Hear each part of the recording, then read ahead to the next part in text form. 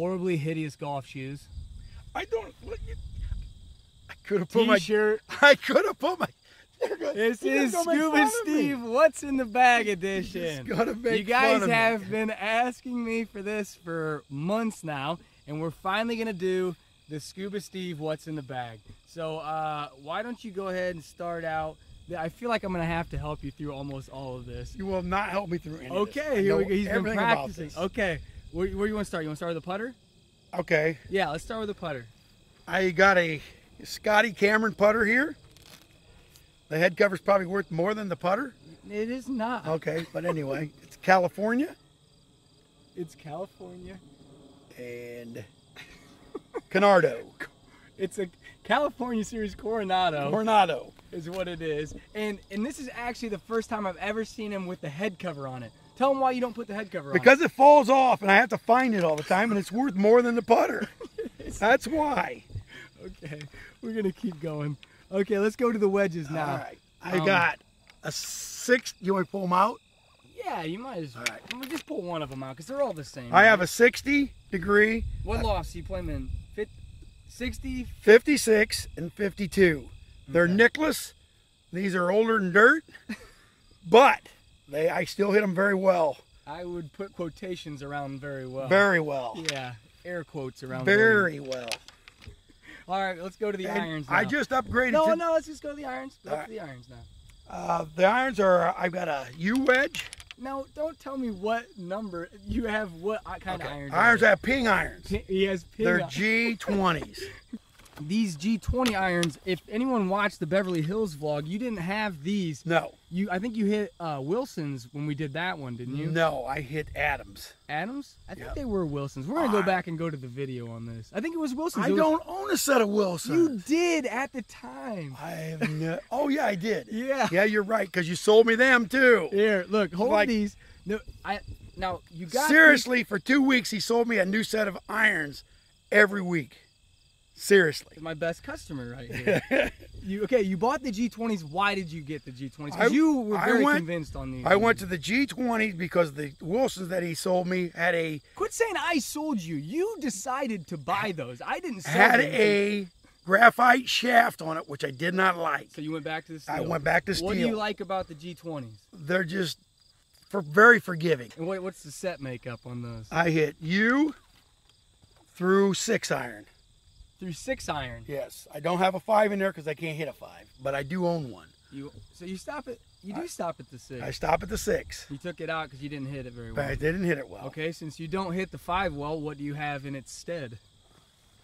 This baby right here. And what is it? A G5 27 degree, which is a 5 hybrid. It's a G25. And it's a... Am I correct? It's a G25. You're a couple of models off, but close enough. We'll give that to you. 27 degree. Which is equivalent to about a 5. Yeah, that's a good. I like that gapping.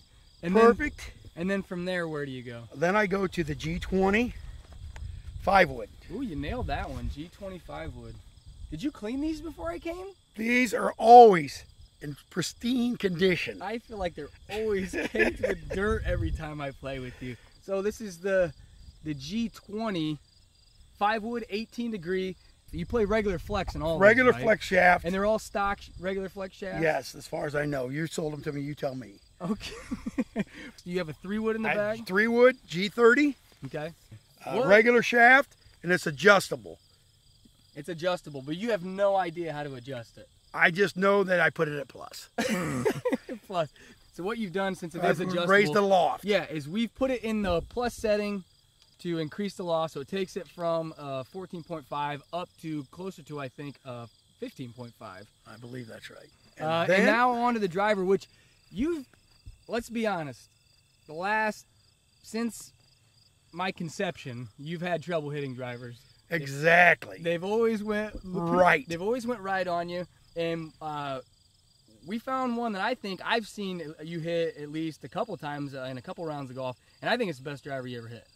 I believe so, without a doubt. Yeah, it's definitely straight. Now let them show them what it is. We've built it is the G35. G30 got turbulators. It's the G30 driver is what it is, and yes, it does in fact have turbulators. Well, tell them what loft and everything you play it in. The 0 position, which is negative. He plays a 12 degree. 10.5, isn't it? It's a 12 degree. It says it right there on the bottom. All you have to do is just read it to him. What do I got a 12 degree driver for? I thought I had a 10.5. No wonder I can't hit the thing very far. All right, 12 degree driver. And the important thing is I don't even know if I've told you this. It's in the SF Tech version. And the SF Tech stands for straight flight technology, and what they've done is they put the weight in the heel of that driver, and I promise you this is one of the most slice resisting, most forgiving drivers out there. With all that weight on the heel side there, what it does is it just slows that part of the driver down, it lets the toe close, and it lets you hit straighter drives. It reduces a lot of fade spin, which is why you probably hit it so straight. You look so confused. I do hit it straight. I do hit it very straight. What setting do you have it on? The 0. We definitely got lucky because it's a used driver. I knew as soon as it came with this shaft. It did come with it. You're correct. But I just knew as soon as it you sized it up for me. Yes, as soon as it came in, I knew that fit your game. And the truth about this thing is, they have a demo day at Bovix. I went over and I hit this thing, and I loved it from the very get-go. But it was way out of my price range. That is so. You shouldn't. So you just used our facilities. Use your facilities for personal gain, so that if one came in used, and at my discounted price from my son, I could now afford. Don't do this. This driver. Don't do this right here. But anyway, that wraps up pretty much the clubs, the hard goods in the bag. But let's talk about the golf ball, because this was a revolution for you. This is your first time. This is the first time I ever saw you get excited about a golf ball. And this is not an endorsement, because I promise you he doesn't endorse things. Minnesota Vikings. My heart goes out to Bridgewater. Okay. He switched over to the Callaway Chrome Soft True Viz ball, and I've never seen someone so protective of golf balls in my life. We played in an outing, and anytime there was any kind of water or woods or hazard, he would put this ball away and get a different ball because he was scared to lose it. Because I can spin this ball better than any ball I've ever had in my life. I agree. You do have great green side control with that. I think that ball fits you very well. And why do you like the True Viz though? You love the True Viz.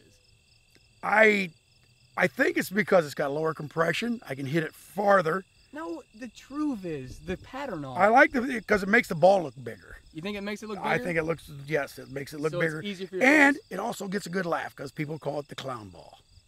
Okay. It's always good for a laugh. It's always good for a laugh. Now, we were talking about the other day, we both like the fact that when we're practicing on the green here, that you can see the spin. Exactly. You can see what kind of spin, and also when you putt, you can see if you misstruck the putt, because it'll kind of roll goofy, and you'll see the spin on the pattern itself. So, yeah, he definitely loves this ball, and he plays it okay. Plays it okay. Watch the video, Beverly Hills.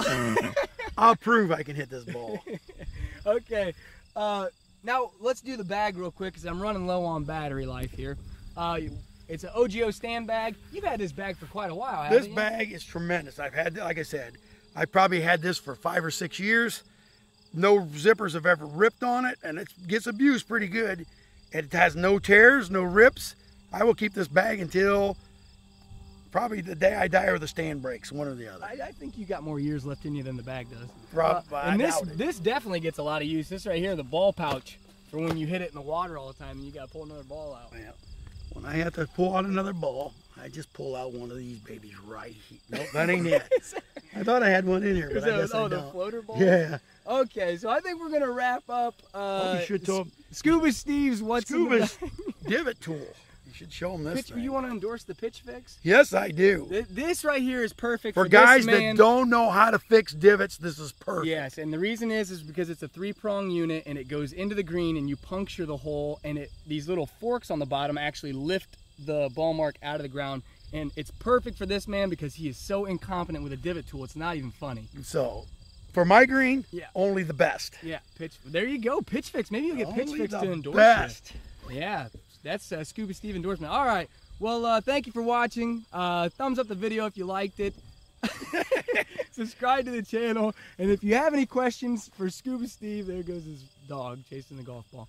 If you have any questions for Scuba Steve, put them in the comments section below. But until next time, thank you for watching, and we'll see more of this guy, I'm sure. Go Vikings.